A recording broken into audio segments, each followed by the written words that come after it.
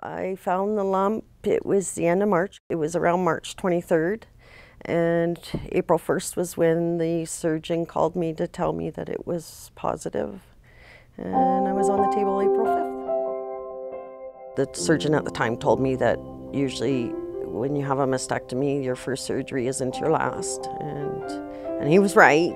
I am having more surgery on Friday, and what they're going to do is go in and take out some more lymph nodes and check the lymph nodes, see if the chemo's doing the job. And then they'll do a biopsy on the lymph nodes and see if there's any cancer cells left. It was pretty hard. It was scary. It happened really quickly. From the time she found the lump to the time that she had the surgery was just a matter of weeks.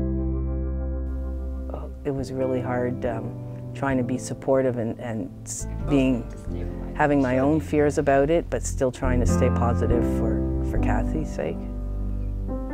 It was in that parking lot. I can remember the exact day, what I was wearing. It sort of burned in my mind.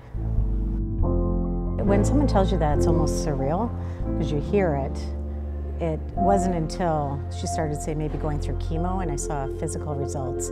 That's when it hit home, because as far as her work went, there was not a change. I mean, she went through her chemo and came to work. I was somewhat expecting it because of the size of the lump. When I found it, it was already the size of a small orange. It measured 5 centimeters across, and it didn't look good from when they did the biopsy. They suspected that, so I somewhat knew. And the surgeon was very honest and open and said, "I'm not going to lie to you, and it's not good." And it's been going on since.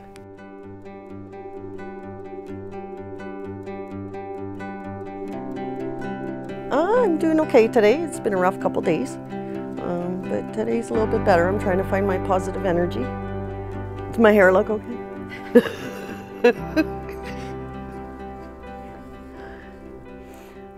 I'm part-time, and that's about all I could do right now is part-time. I have different responsibilities. Right now I'm working on, been working with statistics, just adding, totaling. Be honest, it is difficult at times to concentrate at work. I can't take on big projects right now. Yeah, we got a good crew, a really supportive crew in the library, and they understand. They're very understanding when I can't make it, when I can't do what I have to do. Lisa is my supervisor. She's our lead in the library, and without Lisa, I can't say that I would have continued to work. She's been wonderful support.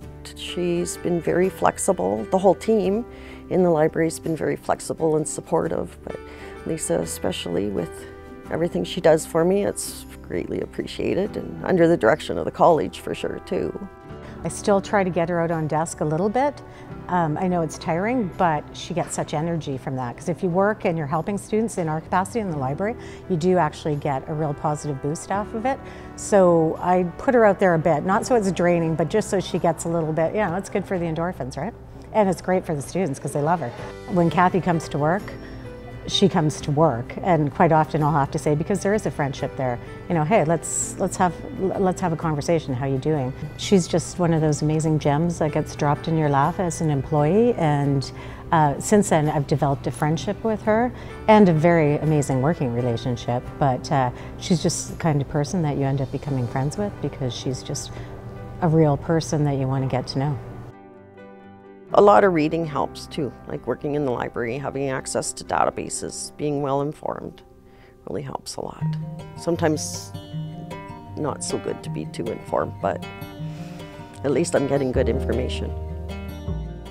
I've got some really great friends that have helped. Without them, I wouldn't have been able to keep going. I mean, not only do I need help with some of the day-to-day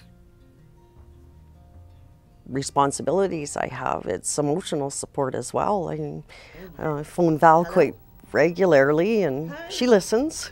I'm okay. We've been close friends for about 5 years. In the last few years, we talk every day. If we don't talk once a day, even just briefly, then usually there's something going on. So how do you guys communicate? Text? No, we're phone people. Not long conversations, sometimes just checking in, but at least once a day a phone call. Kathy's generally an upbeat person. I noticed you've already noticed that she's a positive person, and she's fun to be around. We laugh a lot when we're together. We do groceries together. I help her with the groceries, and sometimes we go to the mall when she's able. My husband and my son, they've been great. My husband uses humor. We use humor a lot in the house, which is always a good thing. We joke about the prosthesis, of course, and when I went for the prosthesis, after the mastectomy, I asked him if he wanted to pick a size. What's a prosthesis? It's a fake boob. Yeah. That kind of thing. Gave it to him to carry, told him to carry it on his shoulders for a day. And it's quite heavy. You'd be surprised how much weight there is in it. But he's a good support, yeah. It's very difficult at times. Like I said, the last couple of days have been really rough. I've been really low. It's with the upcoming surgery. It's been really stressful. Yeah. And Christmas. I tried to go Christmas shopping on Friday, thought maybe that would help me feel better, but it was too busy. Black Friday, don't go shopping. Sometimes I'm just trying to get through the days, but my outlook has somewhat changed. Yeah, appreciate the small things. Look after myself. Play with my cats for stress, that sort of thing.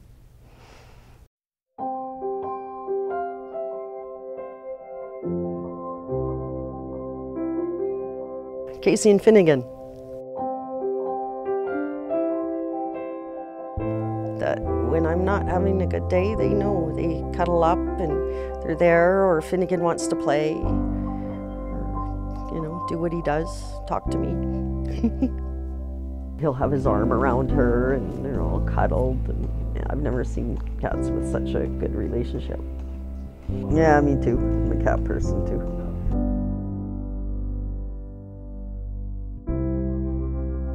I'm on what they call targeted therapy now, and it's called the Herceptin, and that's what we were doing a couple of weeks ago at the hospital there, and apparently those side effects aren't as bad, so I'm expecting it to ease up, but it's not happening fast enough. And when it takes everything you have in your body to sometimes even just get in the shower, it's very frustrating for me to not be doing things and going and doing and keeping my house clean, and just keeping up with work like I used to.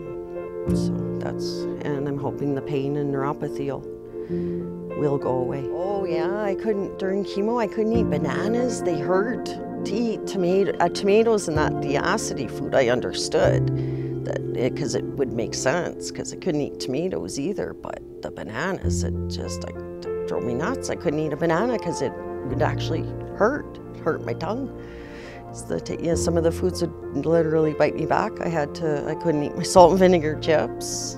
It wasn't the hair loss on my head that bothered me, it was my eyebrows and my eyelashes that gave me, it's a lot of trouble. I have no eyelashes, and no, this is pencil.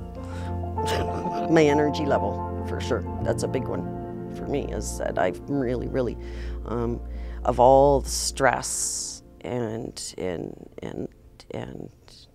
everything that goes on, all the side effects, that's one of the tough ones that it's been tough to deal with, is I want my energy back. I want my normal energy back. I want Kathy back.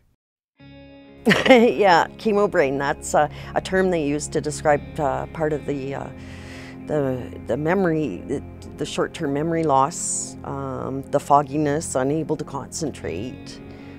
That's what makes it tough at times. I can get lost in mid-conversation. I can be talking to somebody and completely forget about what I was talking about. What was the question, sorry?